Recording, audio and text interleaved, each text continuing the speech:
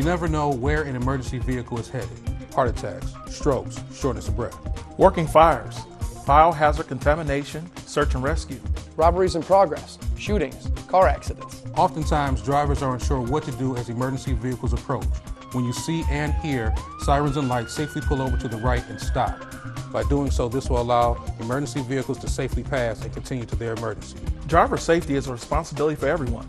Not following the driver safety law for emergency vehicles puts everyone at risk, from emergency personnel, civilian drivers, and people who are awaiting help. Not only is driver safety the safe thing to do, it's the law. This can carry points on your license and a fine. So let's be safe. Remember, sirens and lights, move to the right.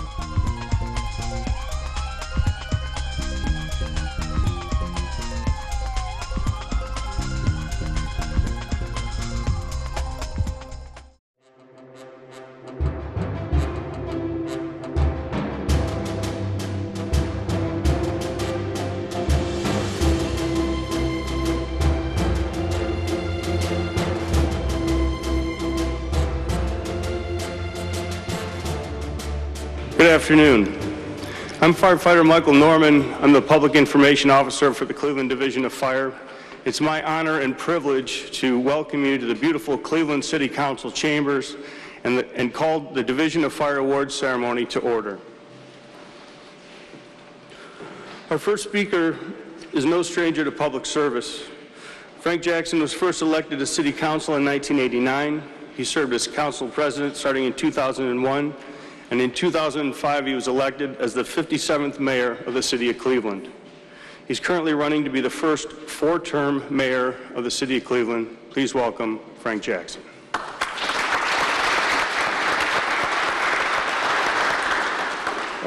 Good afternoon.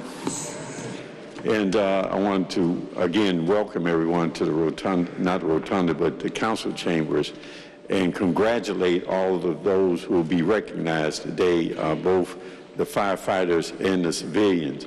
And most of all, I want to thank you for your service, your willingness to serve.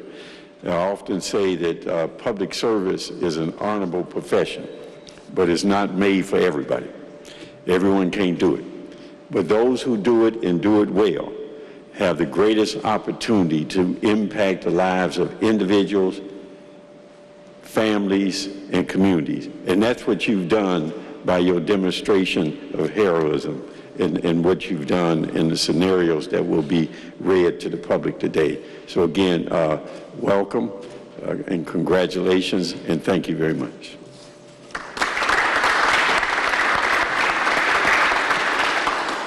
Thank you, Mayor Jackson. Our next speaker sits in this chair most Monday nights. Kevin Kelly was first elected to City Council in 2005, and he served as City Council President since 2013. Please welcome Kevin J. Kelly, City of Cleveland Council President.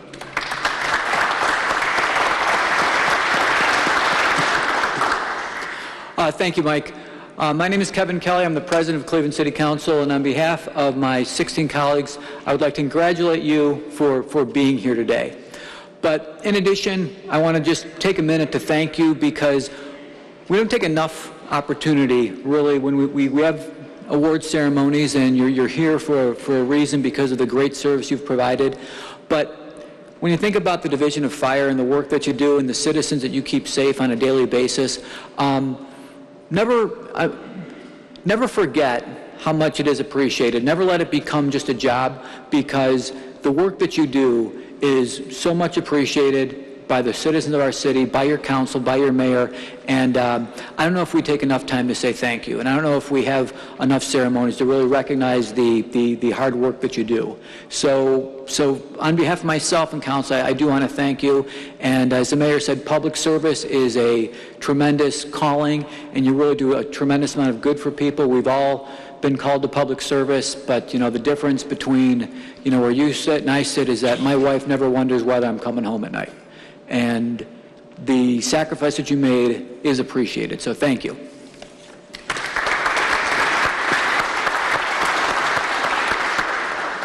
Thank you, Council President Kelly. Our next speaker holds a council seat once held by each of his parents. Matthew Zone was first elected to City Council in 2001. Please welcome Matthew Zone, City of Cleveland Safety Committee Chairman.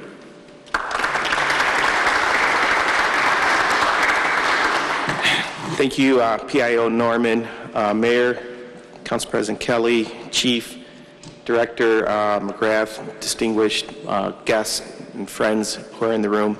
I hold it as a high honor and privilege to serve the public, and I'm thankful every day that I get to chair our City Safety Committee. Each and one of you have exhibited extraordinary acts that you're going to all be recognized. And so before I make a few remarks about that, I do want to acknowledge and recognize some of our colleagues who are here in the room. A good friend of Cleveland Fire, you got Councilman Martin Kane in the back of the room. Marty, thank you for joining us, Councilman Kane. Councilman Terrell Pruitt was just here. He walked in and walked out, but he might be floating in here soon. I don't know. Councilman Reed, thank you for joining us as well. You know, we on City Council want to work with the administration, give you the necessary resources so you can do your job better. We're really excited about working towards accreditation for the Fire Training Academy, something that I've been working with the City Administration and Council President and the Safety Director towards. But all of that needs leaders, and leaders lead, and each of you are a leader in your own right. That's why you're being honored and recognized today.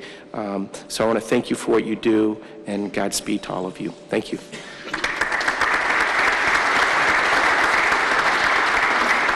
Thank you, Councilman Zone. Our next speaker was Chief of Police for the City of Cleveland from 2005 until he became the Director of Public Safety in 2014. Most notably, he is the brother of retired Cleveland firefighter Seamus McGrath, the pride of Truck 4. Please welcome Michael McGrath, Director of Public Safety for the City of Cleveland.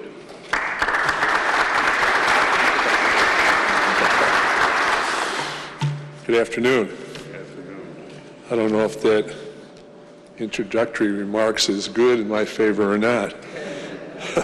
For those of you who knew my brother, it's a challenge, but it's a great way to end the week, great way to start the weekend.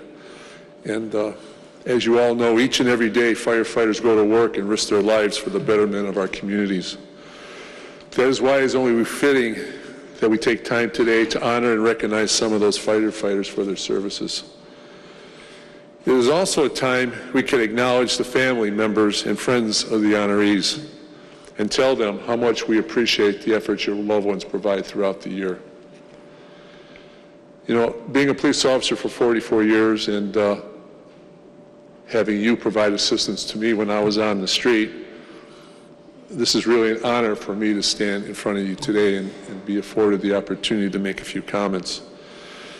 And I'd like to extend to each and every one of you my sincere congratulations and gratitude for receiving these awards this afternoon.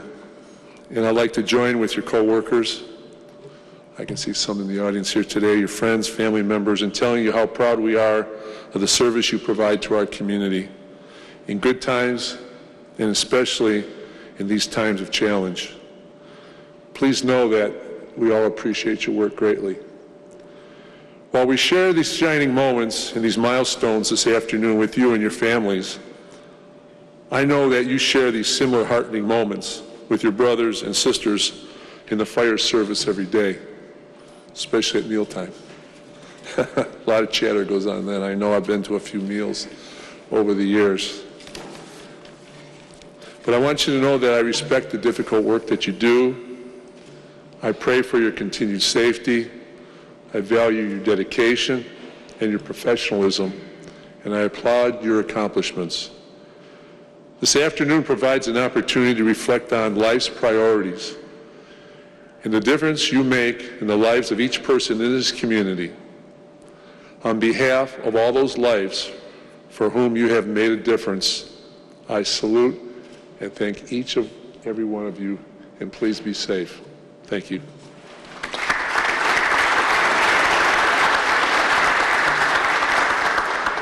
Thank you, Director McGrath. Our next speaker is a 28-year veteran of the Cleveland Fire Department who just completed his second year as Chief of the Division of Fire. He's Cleveland's first Hispanic fire chief. Please welcome Chief Angelo Cavillo, Chief of the Cleveland Division of Fire.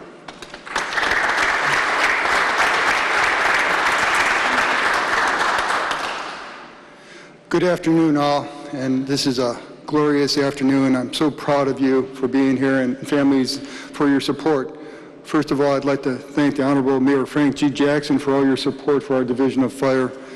Safety Director Michael McGrath, thank you for all you do. Council President Kelly, Councilman, thank you for everything that you do. Councilman Zone, Councilman Keene, Councilman Reed, as a team together with the mayor, council, and all of us working together to provide the best that we can for the city of Cleveland and the community. I just thank you, and I'm so fortunate and honored to be here.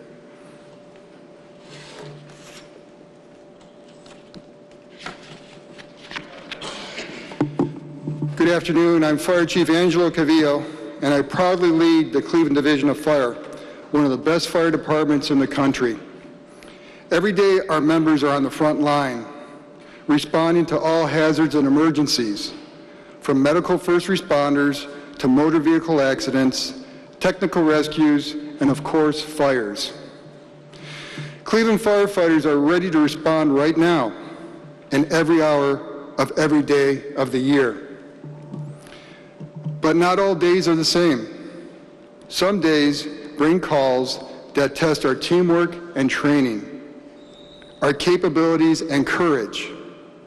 Our members make a difference every day. Some days, it's the difference between life and death. Today's awards reflects the diverse and dedicated service the Cleveland Division of Fire provides to the community.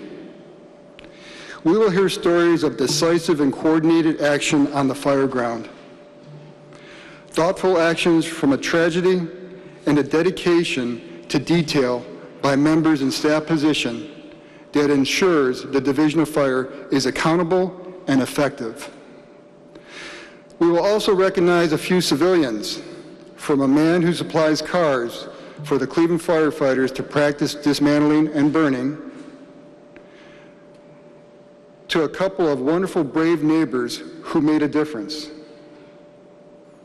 I want to thank everyone for attending today's ceremony. To the recipients, these awards are well earned. You are examples of what makes the Cleveland Division of Fire so great. Thank you, and may God bless you and protect you and your families.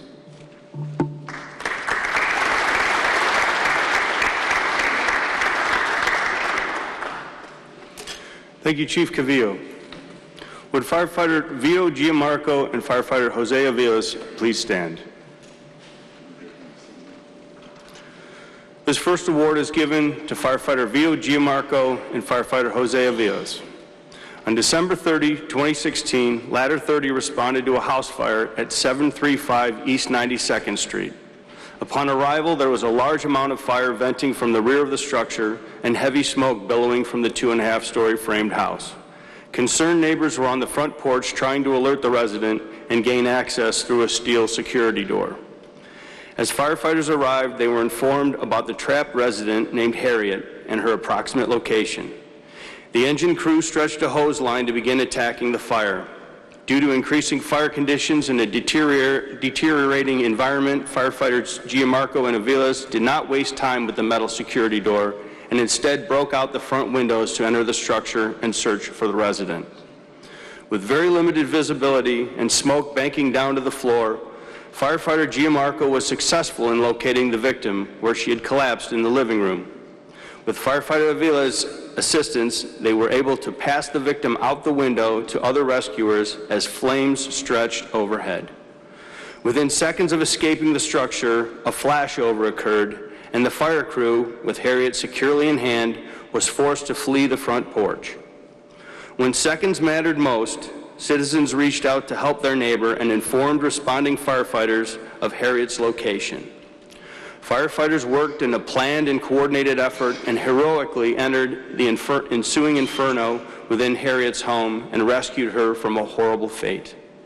Firefighter Gianmarco and Firefighter Aviles, through their actions, showed a high degree of professionalism and valor in putting their own lives at risk to help a civilian. For their life-saving actions, Firefighter Vito Gianmarco and Firefighter Jose Aviles are awarded the Medal of Valor. Congratulations.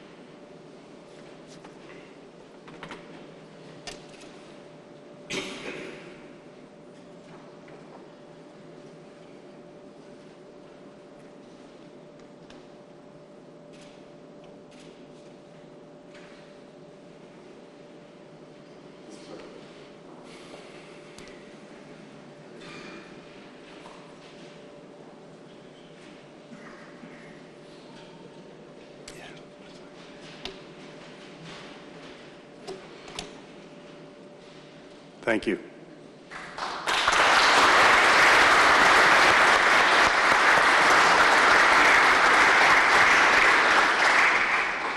Would firefighters Terrence Bruning and Richard Vaca please stand? Richard Vaca was unable to attend today, but we have firefighter Terrence Bruning. The second award is given to firefighter Terrence Bruning and firefighter Richard Vaca. On January 26, 2016, Engine and Ladder 11 responded to a call of possible smoke in a basement. Upon arrival of the companies, light smoke appeared from the front of the 4-suite apartment structure. Upon investigation of the rear of the building, heavy turbulent smoke conditions were encountered on both floors. Hose lines, ventilation, and a primary search were ordered by Incident Command. Firefighter Bruning located an unconscious resident in a bedroom and with assistance from firefighter Richard Vaca extricated the victim. Patient care was initiated and transport to the hospital provided. A quick knockdown and attack of the main body of fire combined with planned coordinated ventilation helped improve search and survivability conditions. All these actions contributed to a positive outcome and gave the resident the best chance of survival. For being aggressive, steadfast, and resolute in effecting a rescue, firefighter Terrence Bruning and firefighter Richard Vaca are awarded meritorious service commendations. Congratulations.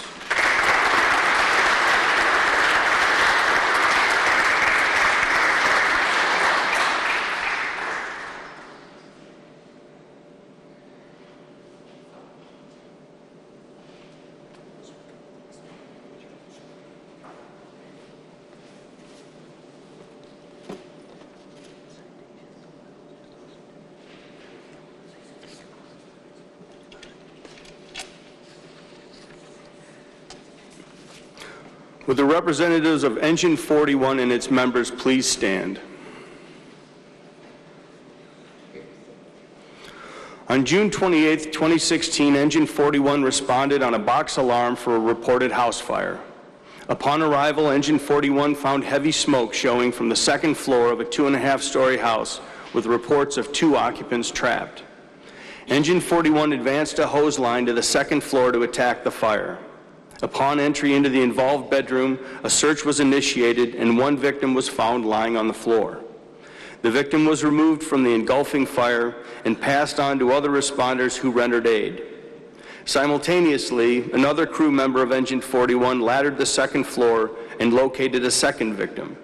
Additional companies assisted in extricating this victim from the structure. Had it not been for the quick and efficient teamwork displayed by fire personnel, it is likely that the 2 victims would not have survived their ordeal. For their effort in operating on the scene alone as the first-in company and for their professional actions in mitigating a dangerous scene that could have led to a less positive outcome, the members of Engine 41 are presented the Meritorious Service Award. These members are Captain Al Dwaley, firefighter Charles Harris, firefighter James Papke, and 4th grade firefighter Stephen Weir. Congratulations.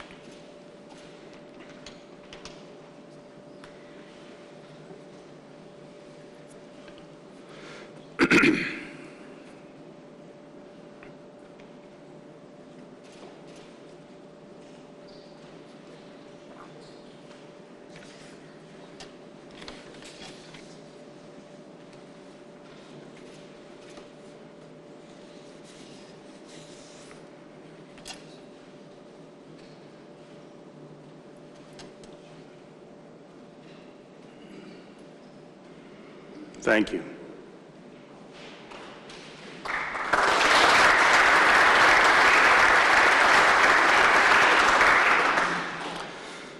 Not all of our fire duties and responsibilities are exciting and life-threatening as the stories expressed so far.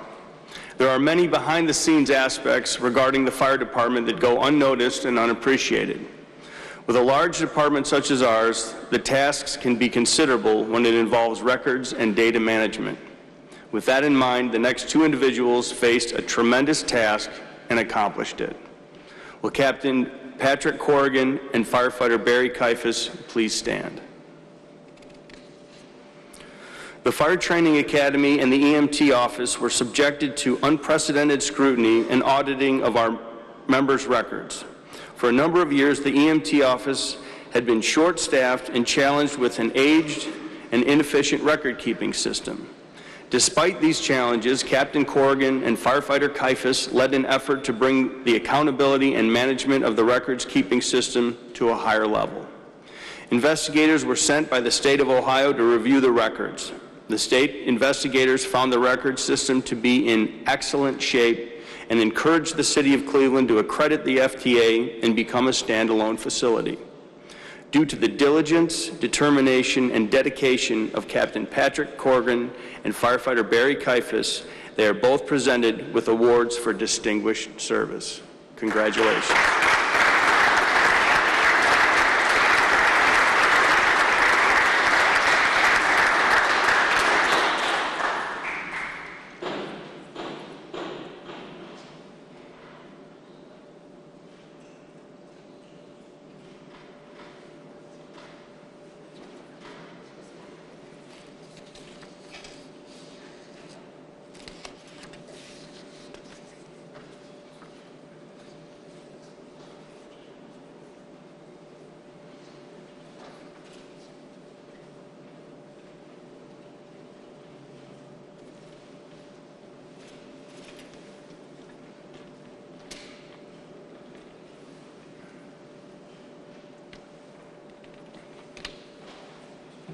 Thank you.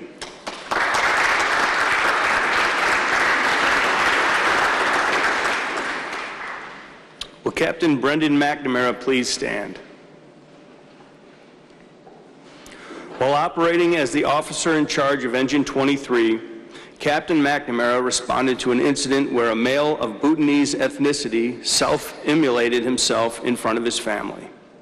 Understanding the family was experiencing a very traumatic event and spoke very little English, he sought out additional assistance. With the help of an interpreter in the Asian community, he was able to establish a line of communication to assist the family in moving forward from this tragic event. Captain McNamara returned the next day to install smoke detectors to provide proper protection for the remaining family members.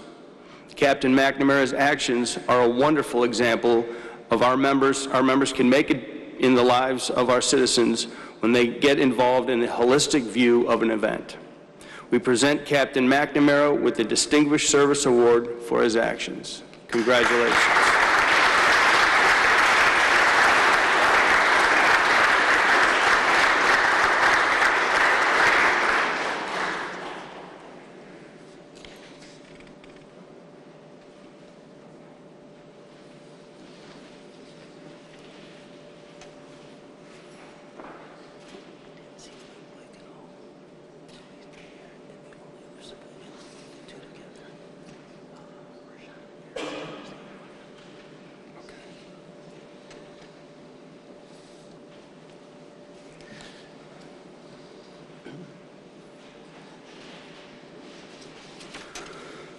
Will Anthony Davis and Rashawn Arrington please stand?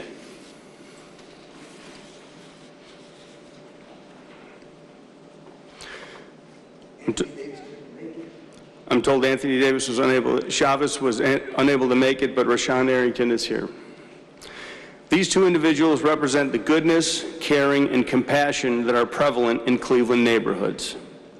On December 30, 2016, they attempted to gain entry into a burning house and rescue their neighbor. Although their efforts were thwarted by a steel security door, the information they relayed to firefighters was essential. They told firefighters their neighbor was inside the burning structure and her approximate location.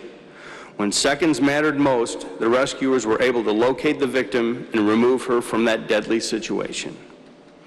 for placing themselves in danger while attempting to free their neighbor from her burning home, and for providing firefighters with invaluable information on her whereabouts. We honor these men with citizen awards. Congratulations.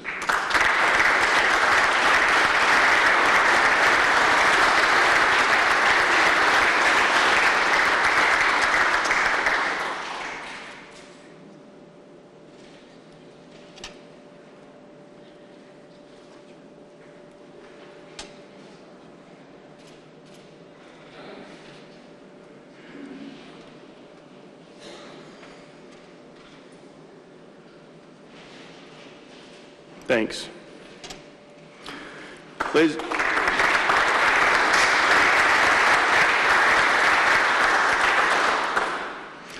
Ladies and gentlemen, that concludes the awards presentations. Would you please rise for the benediction presented by Father Russell Lowe, the Cleveland Division of Fire Chaplain.